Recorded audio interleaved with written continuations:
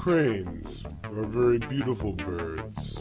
They are very large birds. They're the world's tallest flying bird.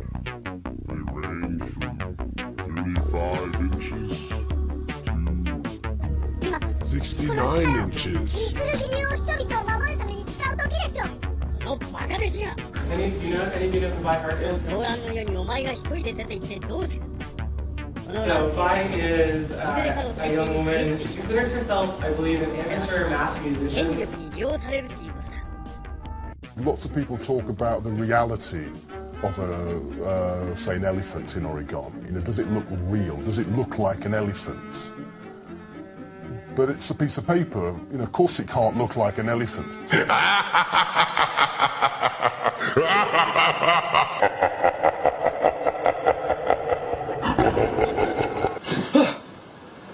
Oh my gosh. I just had the craziest dream. It was all about origami. Can you imagine that? I don't even know anything about origami. Neither do you? Why don't you check this out? Origami translates literally in Japanese to folding paper. Folding paper is really fun and stress relieving. It's a hands-on phenomenon where you have full control. The blank paper is a universe of exploration. Origami intertwines math and art until they are almost indistinguishable. I wanted to look into this phenomenon as a follow-up to my Flexicon explorations in the group project. In this project, however, I wanted to start from a simpler standpoint, with no template or goal in mind. I limited myself to regular paper folding, only in efforts to avoid complexity. No wet folding, or no paper cutting. I need to go over some definitions that may be simple, but the subtleties are consequential.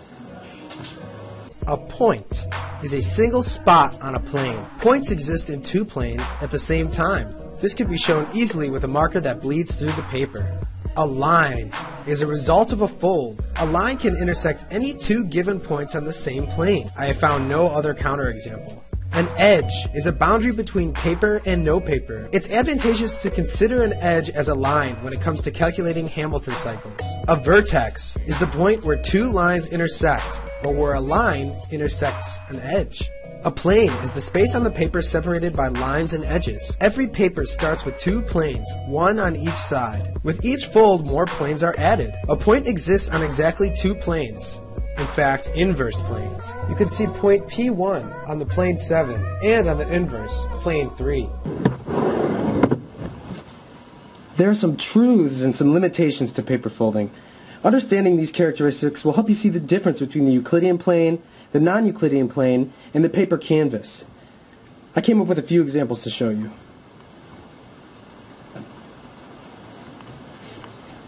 Given 2 points, or 2 lines, there is a fold that passes through them. Given 2 points, or 2 lines, there is a fold that places them on each other.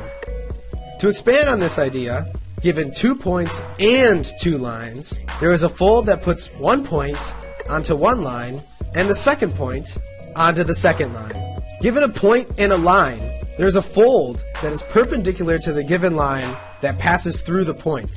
And yes, all planes are two colorable, I guarantee. I wanted to see if there was a bound on any number of vertices a single fold could create.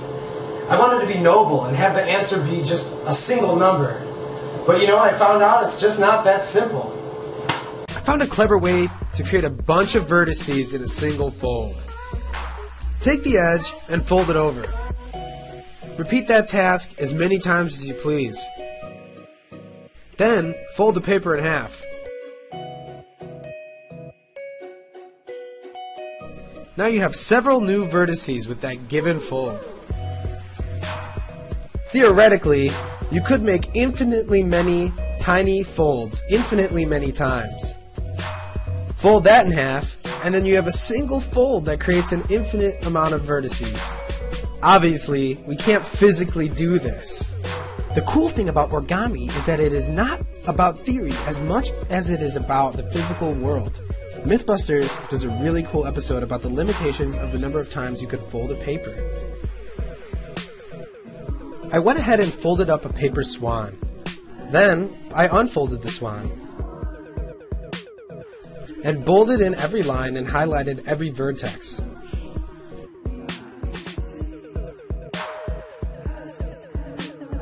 As you could see, this resulted in a pretty sweet design. The first thing that caught my attention was the symmetry of the shape. I saw 2 lines of symmetry on the paper. I also noticed that the lines of symmetry intersected the wings and the head of the 3D swan. I don't think this is a coincidence. So I repeated the process with the frog, a paper airplane, and a cube. The airplane radiates lines from the center point, and the frog only has 1 line of symmetry down the middle. The cube has every possible line of symmetry that a square can have. When compared to 3D objects, I saw stunning results. The airplane has only 1 line of symmetry down the middle. The frog only had 1 right down the middle too. The cube had seemingly endless lines of symmetry, but when you look at a single given side, the square has the same 4 lines of symmetry as the 2D graph. There's certainly a correlation between 2D and 3D symmetry. After staring at these cool designs for quite a while, I started to connect the dots, no pun intended. I wanted to see if these graphs had special properties. Hamilton cycles or Euler circuits came to mind first. The complicated graphs were really frustrating. When it came to analyzing the Euler circuits, I didn't even know if they existed. Can you visit every edge exactly once? So I did a little bit of online research to help me out with this one. I found out because an Euler circuit cannot occur in a graph that has a vertex with an odd degree, it turns out none of these graphs have Euler circuits. You could see in every one a vertex of an odd degree if you count the edge as a line.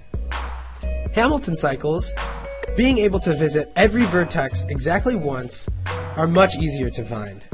It turns out that all the graphs have Hamilton cycles, if you include the edges as lines. I feel like this makes sense to some degree, because vertices are created by folds. You cannot make a fold with only 1 vertex. Degrees of vertices depend on the number of lines and folds. It would not be uncommon to see a vertex of degree 3, and therefore, no Euler circuit. Would my conjecture still hold up with this cool origami snake? I would like to test the lines of symmetry with some other radial shapes, like a flower or a shell. A 20-sided shape would be another shape that I would like to explore to test out the symmetry. Also, I would like to try to fold myself into a giant life-size paper cube. When I compare my findings with the flexagon, I see that this shape is an exception to almost everything I came up with. The symmetry of the original 2D graph does not match the 3D results at all. This shape uses a lot of the same rules and follows the axioms of origami, but it's an entirely different beast. The flexagon is a very special shape, but it's still paper folding. Cannot simply dismiss the flexagon as exception to everything. There must be more secrets between the folds that I have not discovered.